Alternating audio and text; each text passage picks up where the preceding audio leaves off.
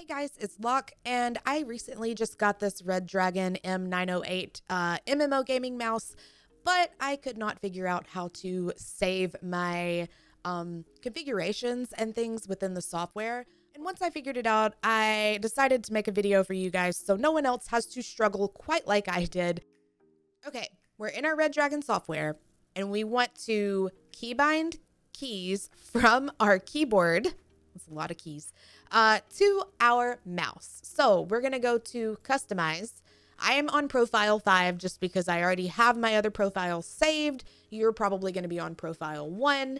But anyways, we're going to go to customize and we're going to start with these side keys.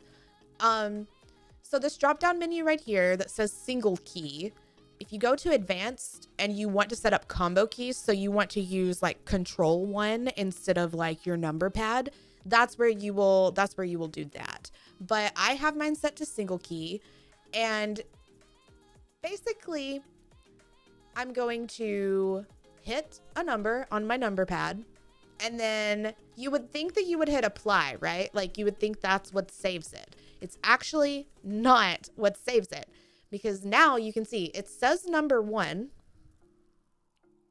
but if I switch to 2 to start key binding the second button, and then I switch back, it actually did not save all the work that I just did. So instead of, just hitting apply, we're going to keybind, and then we're going to hit stop.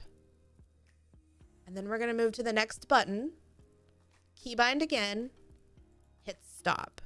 Next button, keybind, hit stop. So hitting stop is actually what saves those key bindings. Basically, the software is recording the, buttons that you are pressing on your keyboard, and you have to hit stop or it will reset everything that you did. So, anyways, see, I didn't hit stop that time, and it didn't save. So 4, stop, 5, stop. You can hit apply once you have everything set up, but you just want to make sure you hit that stop button in between each one. And literally that's it. That stop button is what actually, saves your key bindings, not the OK button, not the apply button.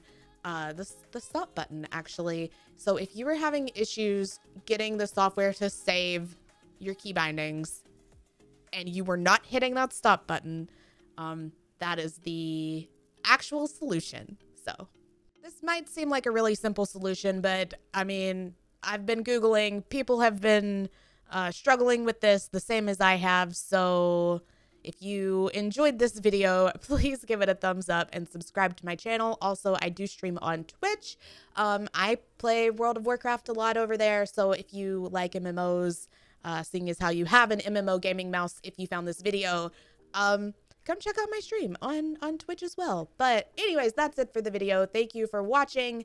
And yeah, I don't know. Just thanks. Enjoy your mouse.